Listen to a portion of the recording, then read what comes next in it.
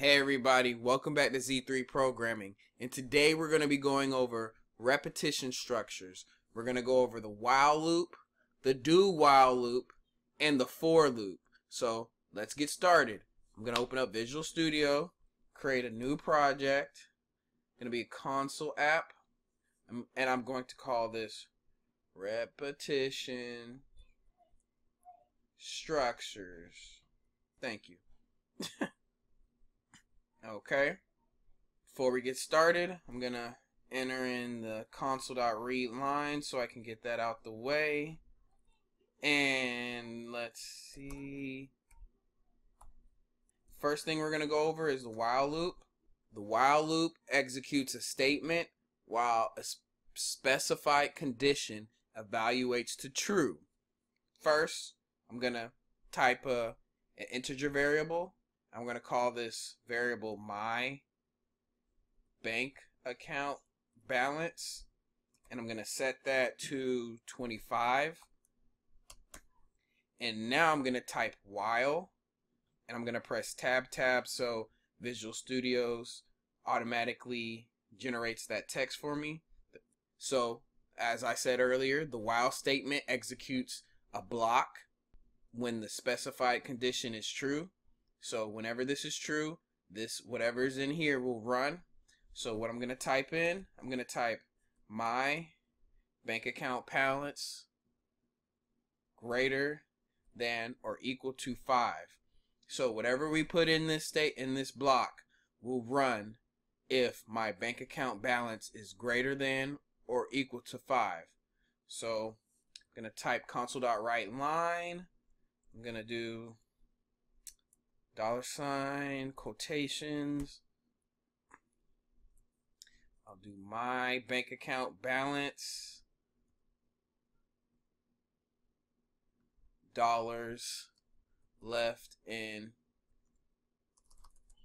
my account, and then I'm going to decrement my bank account balance. If I don't do anything to that, it would only really run once, essentially. So it's going to run while my bank account balance is greater than or equal to 5. I'm going to run this and see what it does. Let's see.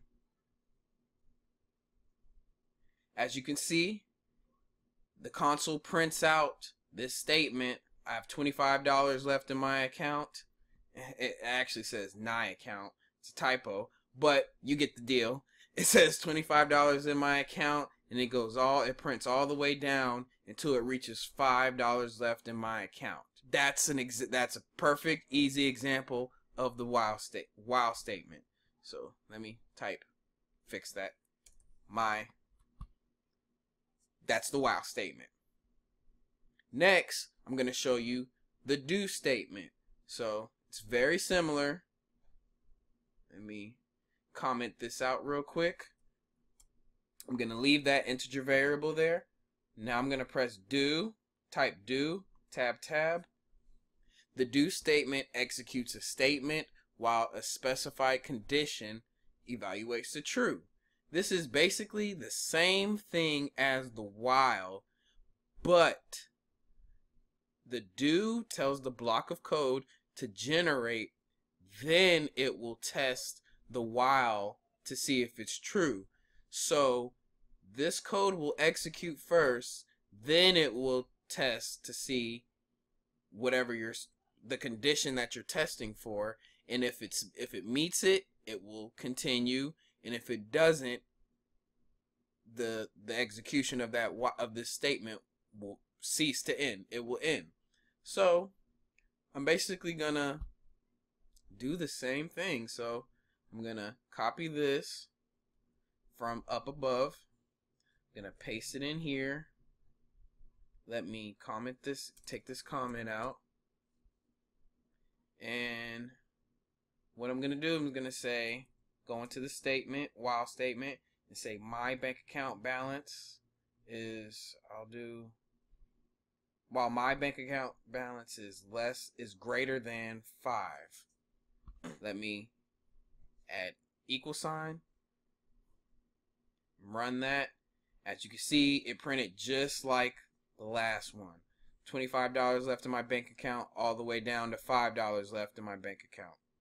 Now, so what it did is it ran this block of code first, and then it tested to see if the condition was met or not. It's very similar, but it's different because whatever's within the do block, it actually executes first before the while statement. And sometimes you need to be careful when doing this because it might cause a bug in your program. For instance, if this was 0 and we ran this in this do while statement, it would run at least once, and you wouldn't want it to, depending on what your program was programmed to do. Really depends. So to show you, I'm gonna print this out real quick to the console, and it printed once, and it says $0 left in my account. Okay, that was it for the do while loop. Now let's get into the for loop. For this, I'm gonna comment out my int variable, and I'm gonna create a string array. If I can type, I'm gonna call this array famous people, and in my array I will have Will Smith, I will have Donald Trump, I will have Hillary Duff, I will have Fred Savage, I will have Bugs Bunny. I think that's enough famous people in my string array, and I will type for tab, and this brings out the syntax for a for loop.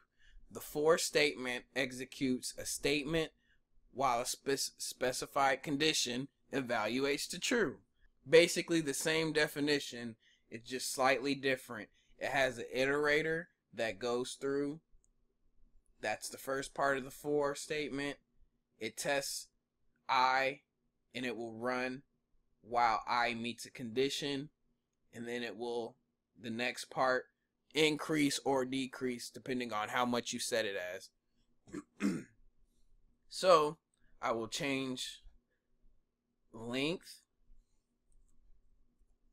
to famous people dot length. Then I will go inside the block. I do console.writeLine, and I will type famous people I, and this will print all the famous people in the array to the console. So now I'm gonna run this program now. As you can see, it prints Will Smith, Donald Trump, Hillary Duff, Fred Savage, and Bugs Bunny. Those are all the people listed in the famous people array. This is a simple example of how to do the for loop. I also want to show you guys a quick example of the Foreach loop, which is very similar, just done differently. Some may prefer to do this. It all depends on your collection that you're using. I typed in Foreach tab var. Here's where you will define your variable type. Sometimes you can either put int, string. Well, in this situation you would put string, or you could just leave it as var. Sometimes I prefer to leave it as var. But the next item, I'm going to change item, and I'm going to change this item to people, and then I'm going to tab over to collection and change that to famous people. So this is going to say for each people in the famous people, I want to print those people out. So for every people Actually, let me change this to person so it makes a little bit more sense.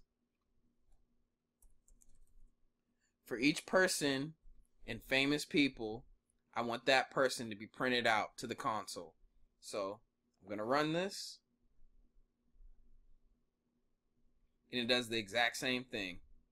Prints Will Smith, Donald Trump, Hillary Duff, Fred Savage, and Bugs Bunny. That's it. That's it for the repetition structures, guys. If this video was helpful, interesting, please leave a like, comment, and subscribe to the channel. See you guys next time.